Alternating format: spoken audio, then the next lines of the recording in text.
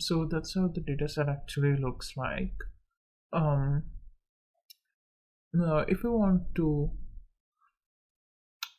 plot a graph with multiple values on the y-axis, so let's see how we can actually do it. Let's import matplotlib.pyplot_splt, and if we do execute it, now let's take the dataset .plot, and let's specify what we are going to have on the y and the x-axis. So on the y, let's take the values here. This should be numeric actually. Let's specify first the x-axis as the year column, and on the y, let's take population 1 and population 2.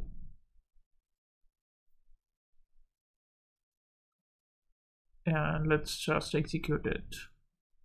So that's how you can actually plot on the graph two value sets from the data frame.